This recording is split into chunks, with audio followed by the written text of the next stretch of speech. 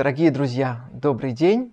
Я счастлив представить вам... Mesdames, Messieurs, nous sommes heureux de vous présenter notre prochaine vente qui aura lieu le 23 avril et qui sera cette fois-ci consacrée entièrement au livre, pour être plus précis, au livre russe. Donc rendez-vous le 23 avril avec les belles lettres et l'histoire de Russie.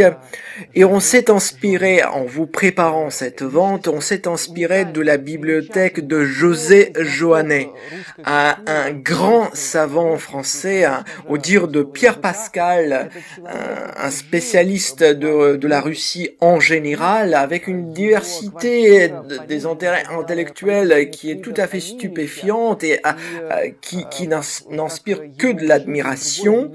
Et de cette bibliothèque énorme de JOZE JOANNET qui comptait à peu près 500 000 volumes, on a fait une sélection de 200 livres à peu près qui reflètent bien cette diversité des intérêts de JOZE JOANNET que j'ai évoqué tout à l'heure et qui reflète aussi bien les domaines de sa recherche.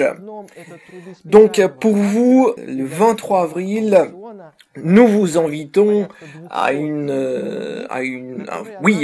aventure, si vous voulez, un voyage à travers les 3 siècles des belles lettres et de l'histoire russe, à partir du tsar Alexis Mikhaïlovitch et le grand écrivain des vieux croyants du РУSСКОЙ, АВВАКУМA, jusqu'à АХМАТОВОЙ et Solzhenitsyn.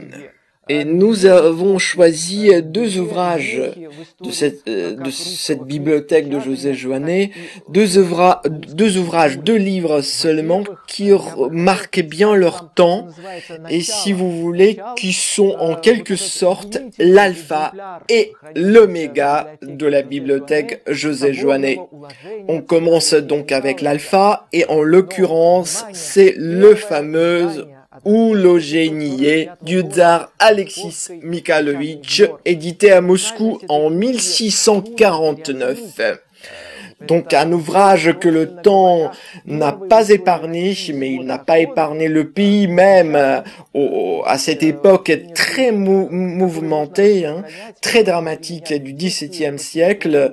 Mais en fait, qu'est-ce que c'est que l'Ulogenie? En fait, c'est le code de loi passé à l'époque du tsar Alexis Ier Mikhaïlovitch pour servir comme code de loi pour tout un peuple, pour toute une nation, pour tout un pays. Et figurez-vous que ce code, cet Ulogenie d'Alexis Mikhailovitch est resté en vigueur dans le pays jusqu'en 1833, l'époque de Pouchkine, jusqu'à la date de la promulgation d'un nouveau code. Donc un vrai monument de la pensée juridique russe à l'époque et qui est d'ailleurs magnifiquement édité et qui a connu, surtout au XVIIIe siècle, toute une vague de réimpressions, une espèce de best-seller, donc plusieurs réimpressions, très souvent accompagné de portraits gravés d'Alexis Mikhailovitch, dont un exemplaire est présent aussi dans la bibliothèque de JOZE JOANNET, dû au graveur Laurentius Frolov, que je vous présente. Mais c'est surtout cet ouvrage, cet exemplaire qui est intéressant, du code de loi du tsar Alexis Mikhailovitch, parce qu'il s'agit d'un livre de l'édition originale. Donc Moscou 1649, imprimé encore en caractère cyrillique, dont la valeur historique ne peut pas être sous-estimée. En quittant l'époque du tsar Alexis Ier Mikhaïlovitch, nous entrons tout droit dans le XVIIIe siècle russe, siècle des Lumières, où on voit une explosion, une véritable explosion de typographie russe. Il y a de plus en plus de livres qui sont édités, de plus en plus de livres qui sont lus, et ce siècle a préparé le XIXe siècle, l'âge classique de la culture russe qui nous a donné Pouchkine et bien d'autres grands écrivains écrivains et penseurs russes. Et ce siècle-là, on s'y attarde, on va pas s'y attarder.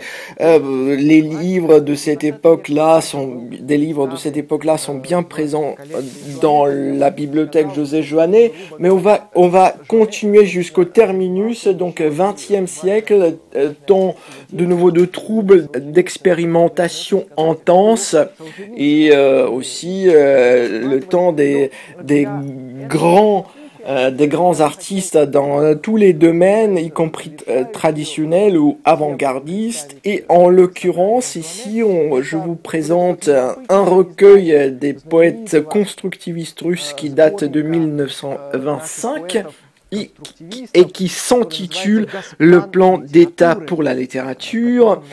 Déjà la couverture très impressionnante dans le style constructiviste, faite par Nicolas Kuprianov. Puis ce qui est intéressant avec cet exemplaire, on voit jointe ici la revue des constructivistes, les nouvelles LETTRES, qui est très rare surtout dans cet état-là. Et puis, last but not least, cette couverture remplie originale dessinée par Daniel Solojov, un artiste russe émigré de renom qui était très ami avec Johannet et sa femme, et donc il a offert à ses amis parisiens cette couverture qu'il a faite lui-même, donc un témoignage émouvant de cette époque-là, des croisements culturels qui se produisaient ici à Paris dans les années encore 70-80. Voilà, il n'y a que 2 livres de cette vaste bibliothèque José Joannet, de cette mer de livres qui est comme la science José Joannet est vraiment et véritablement inépuisable. Которая, конечно, как и его ученость, практически неисчерпаема.